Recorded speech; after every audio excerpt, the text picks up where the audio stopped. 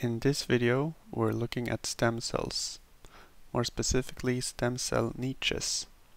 We're going to look at what stem cell niches are, how they function, and then at the end we're going to take a look at an example.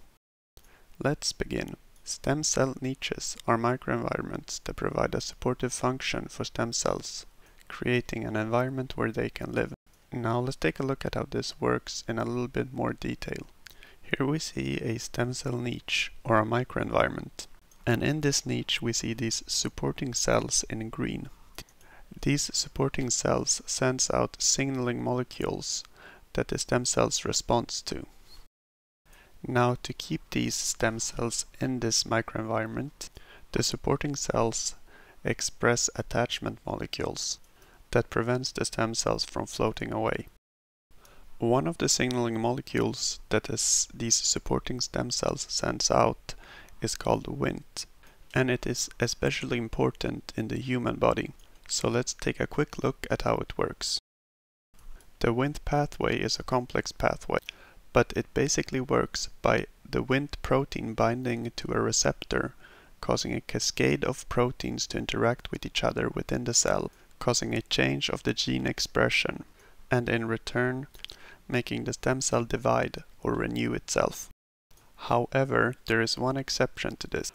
Within the skin tissue, these Wnt signaling molecules cause the basal cells to differentiate instead of dividing. But back to our original example, where our stem cell has just divided.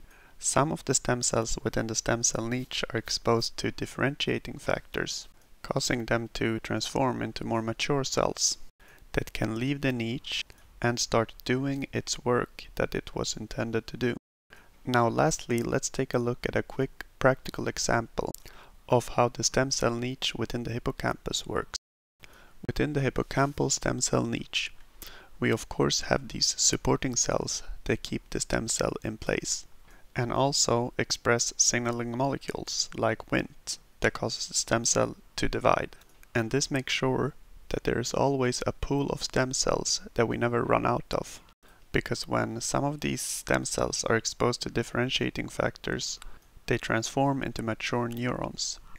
And if we hadn't renewed our stem cell storage, this process would end pretty quickly.